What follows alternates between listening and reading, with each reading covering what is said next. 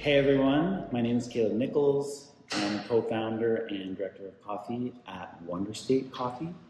We're a roastery located in rural western Wisconsin, and I'm super excited to be here in season 7 for Leaderboard and participating with one of my personal favorite coffees.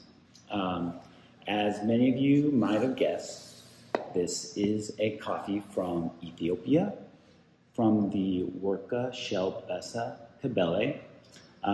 It's a privately owned washing station purchased by Neguse Dabala, who is also the owner of his own exporting company called Snap. Snap owns a washing station. They mill and export the coffee. We've been buying it since 2018 when they first opened the washing station. And yeah, it's been one of our favorite coffees that we bring in. Ethiopia in general always produce, for me, my personal favorite coffees, and really excited to showcase some of the flavors that we're getting in this one. I just want to brew it up a little bit and we can taste it together. We just brewed up a little bit of Chelbessa, and I'd love to just sip a little bit of it and we can talk about how this lovely coffee is tasting. Yeah, I mean, for us, Ethiopian coffees are, again, the pinnacle of coffee experiences. This coffee for me is no exception.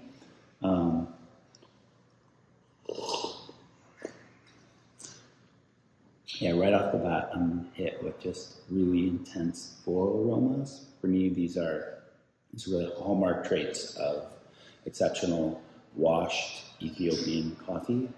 The range in florality, I get a little bit of like rose petal notes, kind of ranging into jasmine, and even at times we've got like a little bit of chamomile. There's like just a little hint of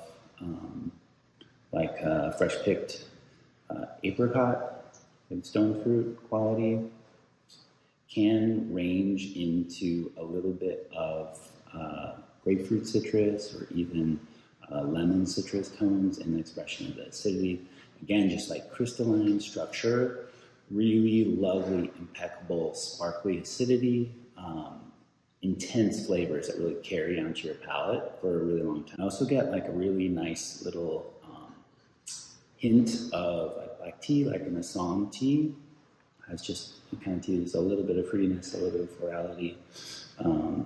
Yeah, and this is, for us, this is what we look for in our washed Ethiopians, just almost mystical, ethereal, intense, sweet, and epitomizing what we think of as a clean coffee. All right, so I just wanted to take a little bit of time and talk about why this coffee is so delicious.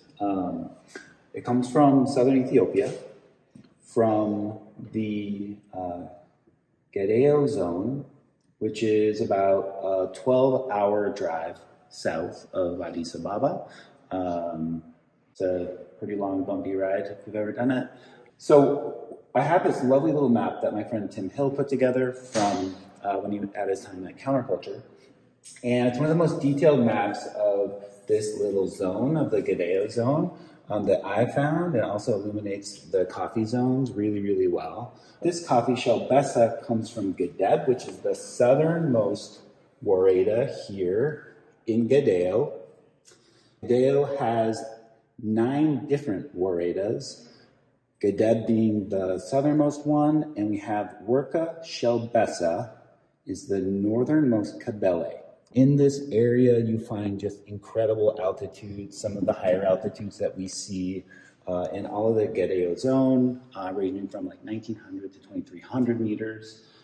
Those high altitudes, again, slow down maturation, stress the plants out a little bit, and help develop really dense, compact seeds with tons of sweetness and tons of clarity and complexity. You know, as you go up in altitude, typically we see seeds getting a little bit more dense and small. So we see that going in here. So some of the highest altitude lots are going to have pretty small seeds. The other thing, as we all know, is that variety plays a big impact in seed size. And in this particular area, there's two varieties that are really planted almost ubiquitously, and that is the JARC variety 74110 and 74112. Locally, those varieties go by Kudame, being 74110, and Woolly Show are the local names for those varieties. We noticed in the 1970s they started actually propagating these varieties into this zone, in the Gedeo zone. They planted mostly 74110 and 74112.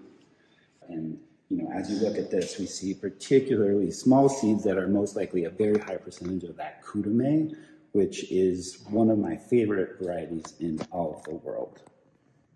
I just want to take you on a little tour, and we'll show you the roasters that we use to develop this coffee. This is our production facility. We have two roasters here. This is a 90-kilo vintage Probot, and this is the roaster that we use for the Leaderboard coffee. There's a 30-kilo vintage Probot from around the 1930s. We're not quite sure.